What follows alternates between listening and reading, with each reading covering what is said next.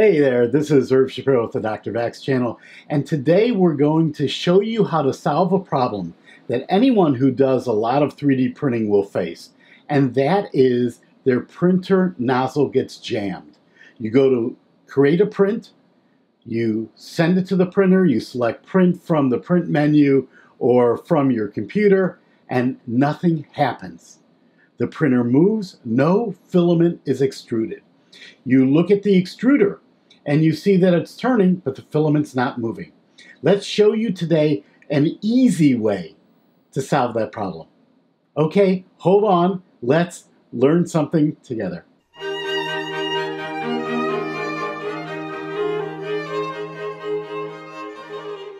Okay, to get started with this technique, you're going to need two things. You're going to need a diagonal cutter, and you're going to need to buy one specialty product. And these are 0.4 millimeter needles. I purchased a package of these. It looks like there are about 10 of these in here. It also included a tweezers, which I have not really used yet. I only used the needles. I purchased these at Amazon for $12. There are a variety of brands. Reptor is the one I'm using here. I haven't tried other brands, but this one had very good reviews. These needles are the key to making this easy. You don't need cleaning filament. You're not going to have to take your nozzle off. You're not going to have to disassemble your whole printer. This is going to make it easy. So let's zoom in on the printer. We're going to use the Mini Select from Monoprice as our example printer. The same technique works with any printer, specifically any Bowden style printer. For a direct drive printer, it's slightly different, but the concepts are the same. So let's zoom in and look at how I clean my printer nozzles. As the first step of this process, we need to turn on our printer and select Preheat.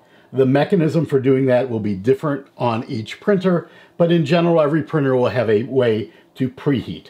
I like to preheat the hot end to about 20 degrees centigrade, hotter than I normally would use for printing. So if I print this PLA filament at 200 C, I'll set my hot end right now to 220. So we're going to crank it up to about 220. And now we need to wait for that to come up to temperature. Now that the printer is up to temperature, we need to remove the existing filament. In the case of a Bowden style printer, you generally depress the extruder and pull the filament out. Now, before continuing, we're going to need a piece of filament. So what I'm going to do here is cut off at an angle one piece of filament that we're going to use as a tool that will be critical for what we're doing in a moment. The next step, and the printer needs to remain at temperature for this, is we need to remove the Bowden tube. So you press down on the coupler, the colored plastic part of the coupler, and you pull the tube out.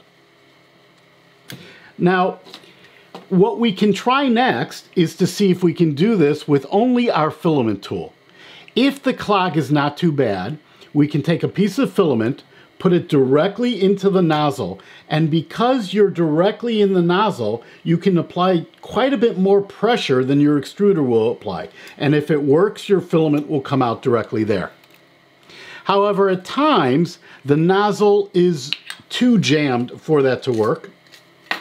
And in that case, I take one of the filament needles, I put it in from the top initially, and you need to do this carefully, and then I push it down through the extruder until you see the actual needle come out.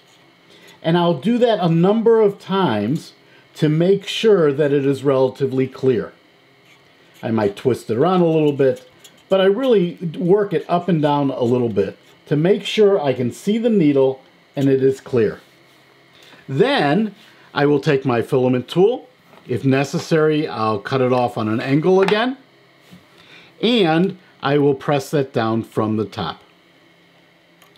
Now, if your filament is on an angle, because of the angle of the reel, it won't go in easily. You may have to straighten that back out a little bit. And you also want to make sure that you have a nice angle on there to get it started. So let's try this again. And we can press hard. You can see you're getting a nice bit of filament out because I'm putting a lot more pressure than an extruder normally would. You can then pull our filament off. What I highly recommend you never do is attempt to use a diagonal cutter to cut a blob off the bottom of your brass filament nozzle. Okay, to recap, the key steps for me are, number 1, set your filament nozzle to about 20 degrees Celsius, hotter than you would normally extrude at. Number 2, remove the existing filament. Number 3, remove the Bowden tube by pressing down on the coupler. Afterwards, you'll have to replace the Bowden tube. Then, cut a segment, a piece of filament, and using that piece of filament as a tool, take and press the filament into the top of the hot end. You'll be able to put a lot more pressure than an extruder would. See if that clears the clog. If not, use one of your needles that you buy inexpensively, and you should have these around at all time, to clear the clog. Then come back with your filament tool, and once you're all done, reassemble your Bowden tube, reassemble your printer, and you're ready to go. Okay, folks, I hope this was helpful. If it was, please give me a thumbs up, subscribe to the channel. More importantly, share this with other people so other people will know about these tips and techniques. This is Irv Shapiro with the Dr. Vax channel. Have a great day, and let's continue to learn things together.